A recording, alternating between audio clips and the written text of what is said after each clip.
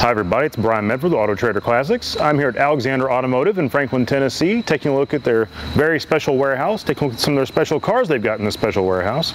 And I found something that is going to be polarizing. And it's a 2003 Chevrolet SSR. This is a love-or-hate vehicle. It really is. Some people say, well, you know what? Chevrolet just dropped the ball. We asked for something cool and they built this. Other people say, are you kidding me? Everybody asked Chevrolet to build something cool and they did, they had the guts to do this. And frankly, when you think about it, it took some gall. It took some guts to Chevrolet to do this vehicle. They took the Chevy Trailblazer platform, cut the top off it. This is a retractable hardtop from GM, by the way. Retractable hardtop from GM.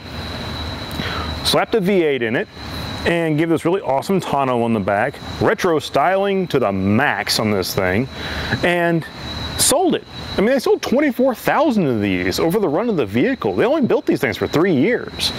And so it's a really neat retro vehicle that gives you that cool vibe. I mean, you don't really see that many of these on the road. We do see one, you notice it. But it's all modern underneath, and it's a proven drivetrain underneath. You can still go get parts for it, and your local dealership can work on it.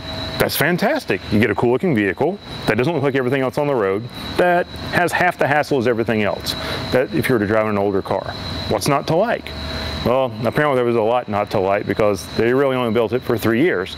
If they were so fantastic, I guess people would still be buying them. But in this case, it was meant to be polarizing. It was meant to show people that Chevrolet still could do something fun. And the way that they executed this, I mean, it's got the really cool, you got the fat fenders on it, it's got that 40s vibe to it. So you really have that nice throwback, and I think it captured it nicely.